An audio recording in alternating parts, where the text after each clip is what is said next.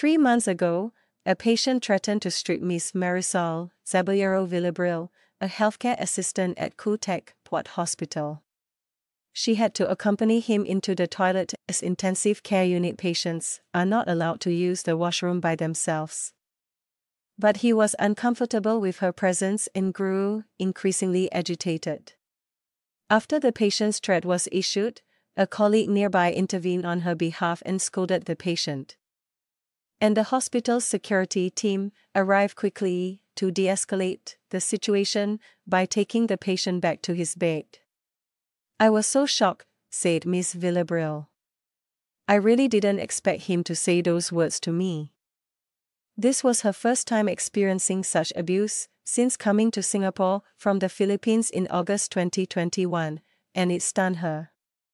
The hospital's management was also alerted to the incident and the patient was given a verbal warning. Ms. Villabril said support from her colleagues, supervisors, and even the security team helped her to recover. A 2022 survey conducted by the Ministry of Health (MOH) found that only 1 in 4 healthcare workers who experienced abuse in the 12 months preceding the survey reported the incidents. On March 13, the Tripartite Work Group for the Prevention of Abuse and Harassment of Healthcare Workers also reported that 39% of the more than 3,000 healthcare workers it surveyed did not consider sexual requests and remarks as abuse or harassment. Following its initial report, the Tripartite Work Group launched a framework to protect healthcare workers from abuse on December 13. This framework sets out a common definition of abuse and harassment and standardized protocols to respond to incidents of abuse from patients or their families and visitors. Ms. Villabril said she hopes the framework will encourage healthcare workers to be more confident in standing up against abuse and reporting cases. Dr. Gillian Lim, Chief of Central Region at the Institute of Mental Health, said the framework is a good first step in highlighting abuse and harassment of healthcare workers. She said this can be followed by measures to make the reporting process more accessible to staff who have had to make reports on their own time outside of office hours or physically at a police station, which can be traumatic after the abuse they experienced. "We are also humans.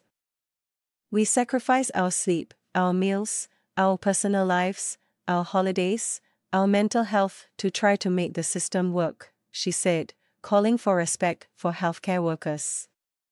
Dr. Lim, who is also a consultant in general psychiatry and in the Institute's Department of Mood and Anxiety, said she has experienced abuse on multiple occasions in her line of work. She recounted how, in 2019, she was carrying out routine morning reviews with her team in the male inpatient ward, when she encountered a patient who became aggressive because he could not be discharged that day. He began hurling verbal abuse, as well as spitting at her team, but when his insults failed to elicit a reaction, he began targeting Dr. Lim specifically because she was the only female in the team. "I think he was very deliberate in his choice of making sexually explicit remarks and gestures," Dr. Lim said. The targeted abuse she experienced was traumatic, and she broke down afterwards. "I think the emotion comes mainly after the incident, when you finish seeing the patient, and you can put down your professional front. That's when the emotional kind of hurt, that disgust and the unpleasant feeling comes about," she said. She added, "This was but one incident in many that we face. As healthcare workers, we accept that some degree of physical and verbal abuse is routine. Unfortunately."